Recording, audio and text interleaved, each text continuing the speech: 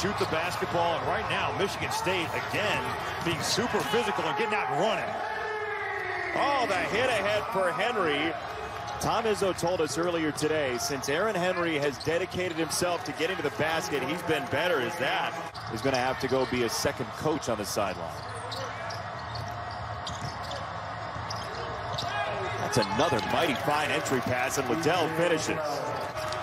Their free throw rate as well is top tier in Division I, and so that 84% from line is outstanding, as there's a hammer down low for Bingham for a three-point deficit. Double came late from Hogard.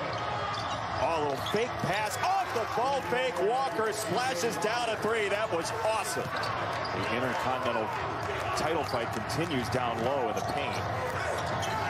And that is denied down low.